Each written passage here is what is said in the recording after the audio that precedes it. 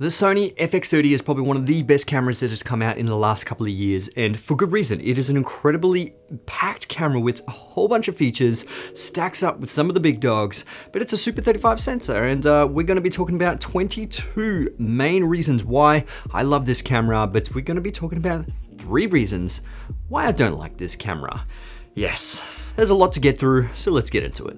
Now, the first one is Cine EI. Now, there are a whole bunch of videos out there of what Cine EI is and how to expose for Cine EI. Essentially, it's just like S-Log picture profile where you can only use the 2 base ISOs. And to be honest, that's probably what you should be doing anyway, so you can get the best performance out of your sensor. Now, when it comes to the 2 base ISOs, this one is at 800 and 2500, so it's much lower than the FX3, the FX6, and the A7S III, whereas those ones are 12,800, which is crazy high and makes them really, really good at low light. 4K 120 frames per second in a camera like this is incredible. Sure, there is a 1.5 times crop on top of the Super 35 sensor, so there is a bit of a crop when it comes to 4K 125 frames per second, but that could be extremely beneficial when it comes to sports and wildlife videographers who need that extra reach. It already gives them that extra reach right there and then. Live stream connectivity. This is really good and very useful if you are live streaming or if you utilize these for your Zoom calls, podcasts, all those kind of things that require you plugging this directly into your computer. You don't need any capture cards, any other additional software. All you need to do is plug this directly into the USB-C, straight into the computer, and you are sweet to go. Loading LUTs. Now, you can load your own LUTs onto this camera, which is really great, especially if you do have customized LUTs, if you do have LUTs that you've purchased from other creators. You can load them directly into your camera and get the look directly out of the camera, so you can actually see how you're going to expose according to the LUTs that you're actually loading into. The record button on the front is probably one of the biggest things that a lot of people don't actually utilize, and I find this extremely useful, specifically if you are top handling it with right hand, so you don't actually have to go down and press the record button. You can literally press it with your left hand. If you are right-handed, left-handed, over, under sort of style, literally utilize your left hand if you are doing it that way. Otherwise, if you do have your hand onto the grip there, it's pretty much easy to use the top one, but it's there if you need it anyway. The XLR top handle. Now, I actually didn't purchase the FX30 for the XLR top handle, mainly for the fact that I don't actually need to record audio directly into the FX30. And if I do, I'm utilizing the ECM B1M microphone, which slots directly into the multi-phase intershoe. If I'm doing my professional work, I'm utilizing my FX6 anyway, so that one's pretty much got the XLRs into the top handle, which is very similar to this. But if you do record, audio directly into here, you can get some professional XLR inputs onto that top handle, which makes it so much more versatile than just a regular mirrorless camera. Now, this is a video camera that actually takes stills. You can take advantage of the stills mode. Sure, it only does single frame shots, so you can't actually have any sort of burst rates, but you can get 26 megapixel stills out of this camera, which is really, really cool because when it comes to photography, sometimes you only just want to take a few product shots here and there and don't need to do any burst photos. If you do obviously need burst photos, this camera isn't for you. It's a video camera. It just so happens to take, some stills, which could be great for YouTubers and thumbnails. Gyro data is an incredible thing in the new Sony cameras, and this one actually has the gyro data in here. So essentially, when the sensor moves, the camera is recording how the camera is actually physically moving in the 3D world. It's recording that onto the data, then you can bring it into Catalyst Browse and stabilize this in post. Sure, it does work a little bit better when it comes to boosting up that shutter speed, and you can actually get incredibly gimbal-like videos with this, which it's incredible. And sometimes it is a little bit of a tough workflow going into a different app, but Sony have actually capitalized this on bringing Catalyst Browse into Premiere Pro, which is really cool when it comes to these cameras. Dual card slots. Now, I know a lot of people don't like the Type A cards because, sure, they're extremely expensive, but they have extremely fast read speeds and write speeds. And the great thing is that there's not going to be any bottlenecking when you're going to be utilizing these cards. They are extremely durable as well. There's no moving parts. It's all hard plastic, and they use dual SD cards as well, which you can also get away with. But obviously the Type A cards will record absolutely every single codec possible. Now I do have a record format video which actually shows you what memory cards will actually work with which codecs, and I'll link that in the description below. The built-in fan. Yes, this thing actually has a built-in fan, just like the FX3, and that is really good if you are recording for long periods of time in extreme heats, which is really great here in Australia because it's 37 degrees outside, 37 degrees Celsius, which is really hot. It's not incredibly hot, it's not in the 40s at the moment, but hopefully it won't get to the 40s, but 37 degrees, it's crazy hot. But this thing is great for interviews because you can literally sit on a tripod and not have to worry about it overheating, which I know a lot of Sony cameras in the past have had flack for overheating. Some of the Canon cameras have had flack for overheating, but that's what these professional cinema cameras are for, because they have a fan. They are pretty much reliable when it comes to professional work. The all-eye codec and RAW recording. Yes, this camera can actually record RAW. Sure, it's through the Atomos Ninja 5, and it's pretty much the same with all the other Sony cameras that are capable of recording in RAW, which gives you, flexibility in terms of white balance and all those kind of things. Not as much as like real RAW, but it's still a really good option to have anyway. Now this one does have all-eye codecs as well, so it's not just compressed footage like some of the Canon cameras have. Some of the Canon smaller end cameras don't actually utilize the all-eye codec. They pretty much have IPB, which is your compressed RAW, which this one has all-eye codec.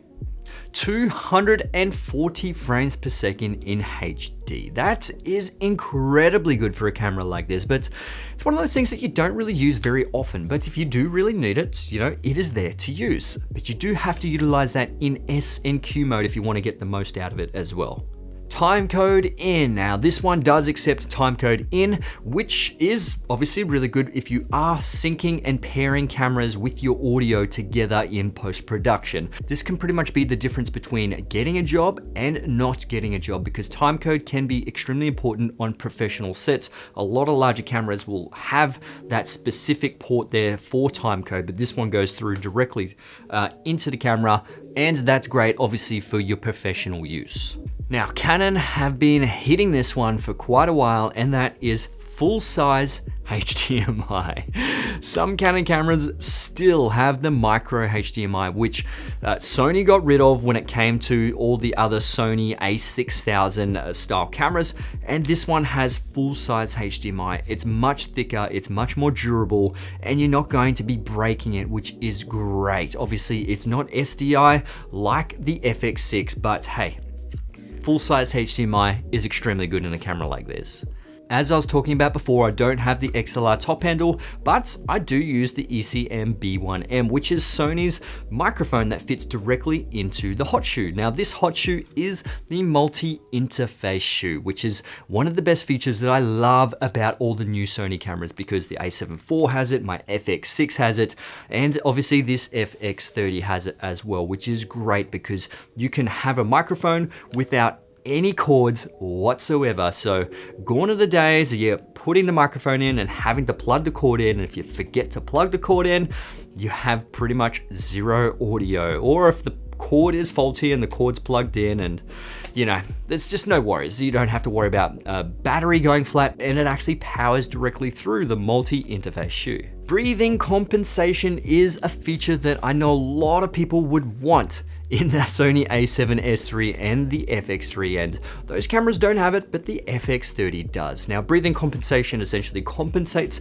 for the focus breathing that majority of Sony lenses actually have, because they're designed for stills usage, and that you don't need to worry about focus breathing when it comes to stills. But when it comes to video, if you're focusing on something close and you focus in the distance, you'll actually see the perspective shift a little bit, and that's just the lens elements trying to regain focus into a different spot. Some lenses are worse than others, but this corrects for that in camera, which makes it so much easier, and you don't have to fix it in post-production.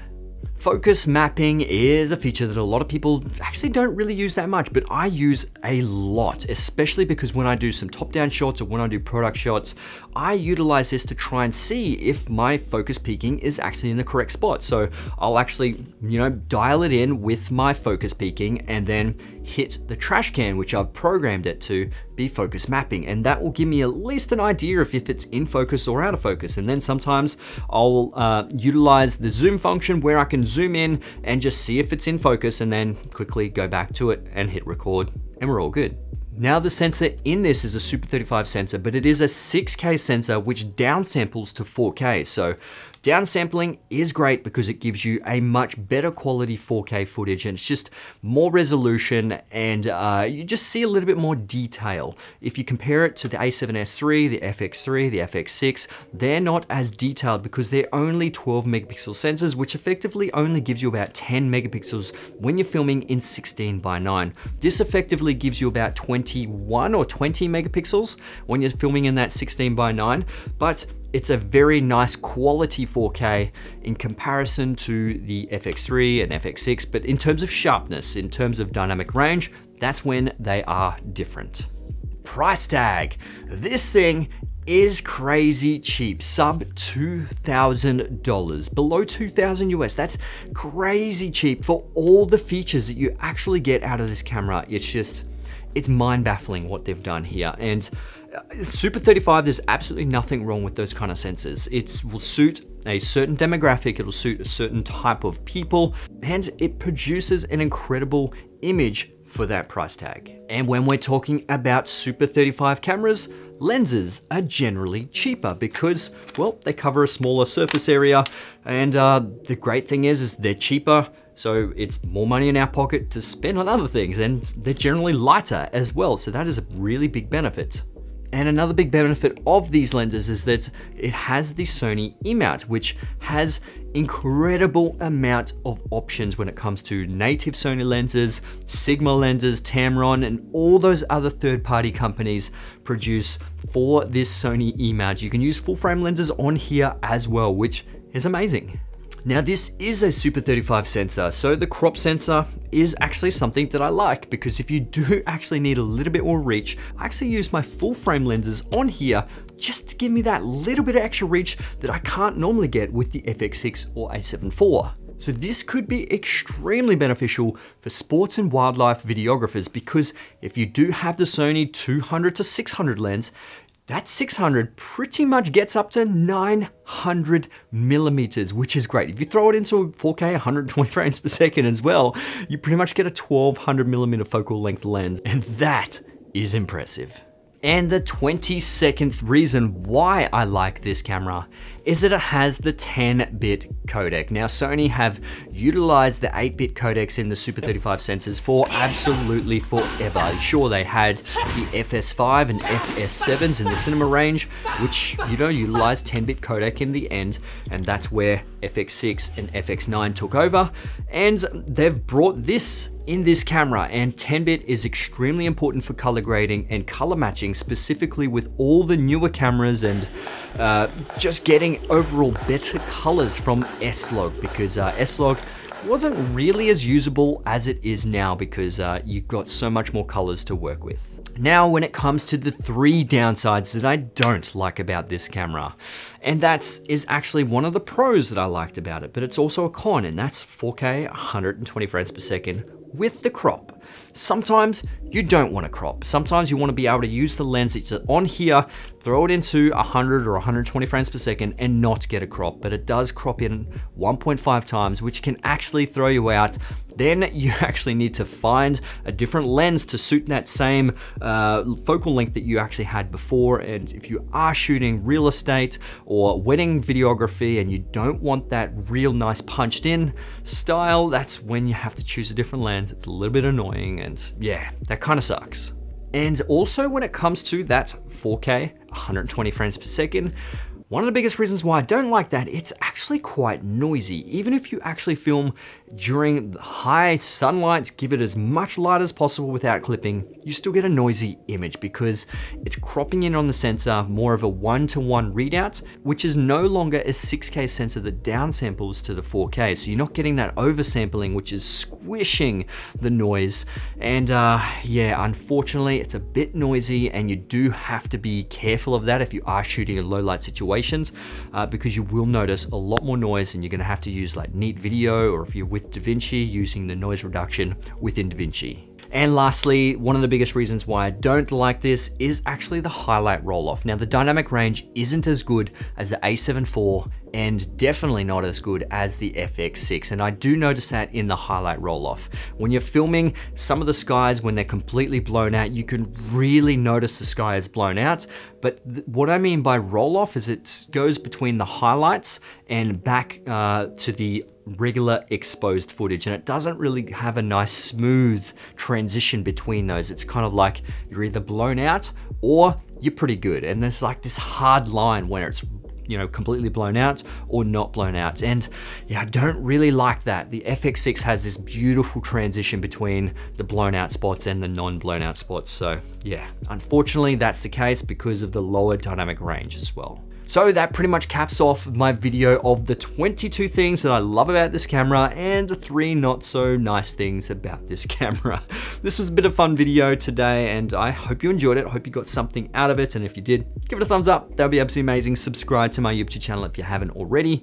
And thank you to my 70,000 subscribers already. You guys are pretty much what's making this channel happening and keep going, and I'll keep producing content for you guys obviously as well, but if you aren't subscribed to my channel, make sure you subscribe. That would be amazing, and I'll see you guys in the next one. All right, let's get it.